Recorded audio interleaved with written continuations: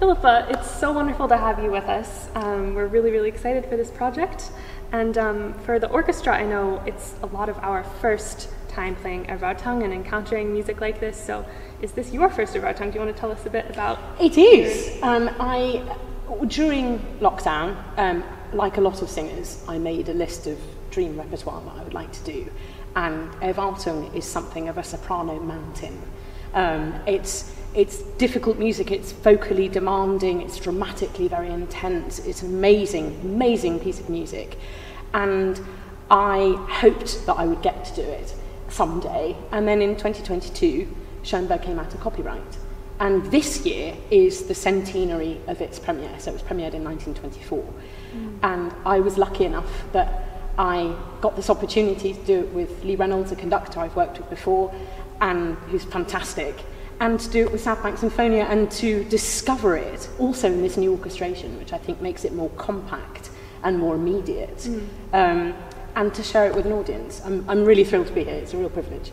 Wonderful. And so you've experienced and you've studied this work without the orchestration we're doing this week. Yeah. What have you noted so far are sort of the differences between the original and this orchestration, and is there anything you particularly enjoy about doing it this way? This feels perhaps a little bit more chamber in its orchestration. It means that the role of each individual instrument becomes that much more important.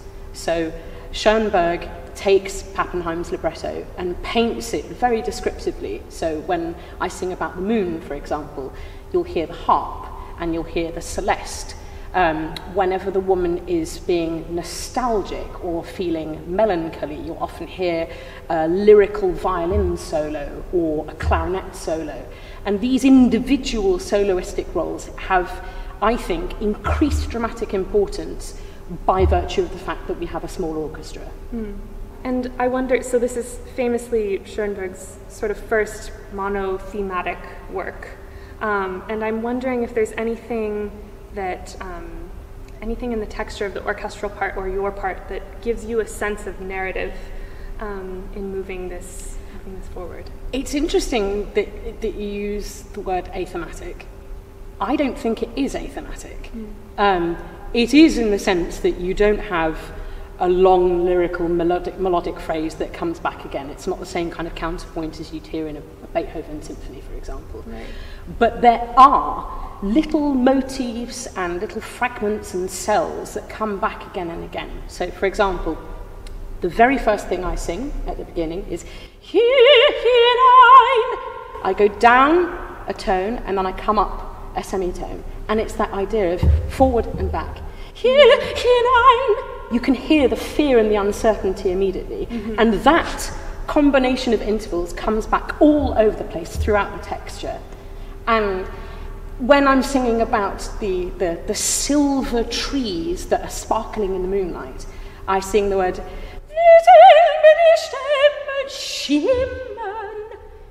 and though those intervals are difficult, there's a sort of seventh or whatever, and they sound angular and jagged, if you say it, wie silber die Stämme schimmern, it follows the inflection of the speech. Does that make sense? Yeah. So I think Schoenberg has listened to the way you would speak the text and actually set it in a fairly natural way. And the functions that every single response, every instrumental response have all the way through the piece are crucial.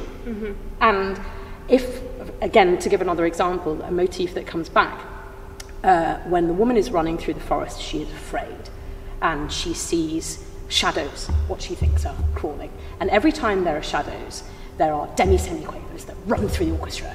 They're in the bass clarinet. They're in, I think the cellos may have some at some point as well, I hope they do.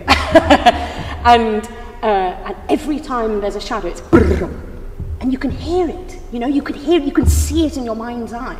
That's what makes this piece so exciting, I think, is that it's painted right in front of you in this kaleidoscopic orchestral tapestry. It sounds very much like chamber music on kind of a grander scale and with a lot of intensity. That's exactly what it is. That's exactly what it is. It's a chamber piece, which is unusual for me as an opera singer. Most of the roles that I do have huge orchestras. The last thing I sang was Lady Macbeth, and I've done a lot of Wagner and a lot of Verdi, and actually having this much more intimate, but at the same time very intense, interplay with the orchestra and with every single individual musician. It makes, the orchestra in this configuration and this production performance, the orchestra are as vital a part of the drama as I am. So although it's a monodrama, I'm the only one who speaks. Actually, all of you are characters in this drama with me. Yeah, it sounds like there are so many just wonderfully intense and colorful moments. Are there any particular bits you like most in this piece? Yes. The drama is divided into 4 scenes, but scenes 1, 2, and 3 combined last 8 minutes, and scene 4 lasts for 22. And my favourite bit, I think, is scene 3. And it's where we've been through the forest, it's been very scary, and a shaft of moonlight appears. And she stops completely and just stops and says, "Da kommt ein Licht, nur der Mond, wie gut." And it's this moment of stillness and ethereal serenity, which is almost one of the only times that happens in the piece. And it's a little sliver of calm immediately before she sees a shadow rushing across the floor. But that moment of lyrical beauty is really gorgeous, I think. It's one of my favourite moments in the piece. Wonderful. And this is a really new sort of work for, I think, of course, for the orchestra, for a lot of us at least, but also for a lot of the audience, I think, haven't encountered anything like this before. So for audience members who are totally new to this body of work, is there anything you recommend listening for? Listening for, certainly. I think we have to remember that Schoenberg, before, he wrote this in 1909. It wasn't premiered until 1924, 15 years later, but he wrote it in 1909. And immediately before that, his wife Matilda had had an affair with an artist, and the artist had sadly taken his own life. And shortly afterwards, Matilda had returned to Schoenberg. And that's the artistic context that Schoenberg is in when he's writing this. A few years earlier, he'd been to see Strauss's Salome. He'd been at the premiere.